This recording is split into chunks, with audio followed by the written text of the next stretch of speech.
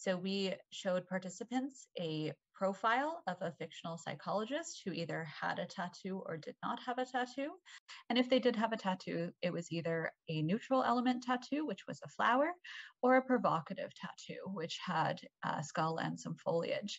And they were asked to provide ratings of competence and some of their feelings towards that psychologist.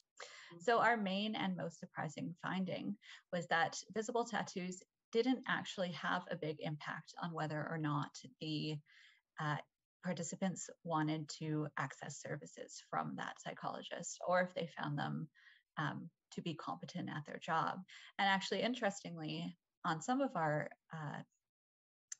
variables, the participants actually found the psychologists with tattoos to be more competent.